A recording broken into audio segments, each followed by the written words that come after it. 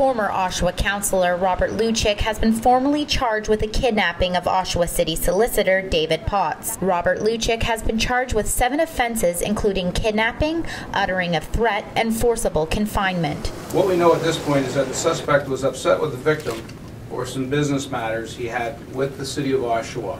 David Potts was abducted from his house Monday night and managed to escape when police confronted his armed captor at gunpoint. At approximately 1:45 a.m., almost 3 hours later, on Tuesday morning, the officers located the vehicle, matching the description, in the parking lot in the area of Consumers Road and Thixon Road in Whitby.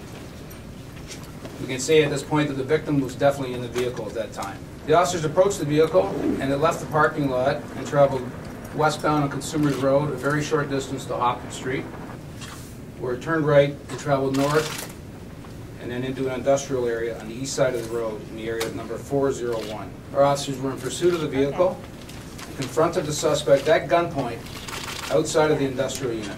We know that he was armed with it.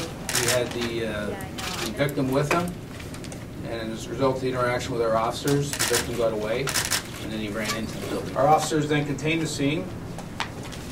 The incident was treated as an armed barricaded person. At approximately 5 a.m. this morning, the suspect surrendered peacefully after a 27-hour standoff. There has been no reported injuries and the investigation is still underway. This is Leanna McLean with Metroland Media Group.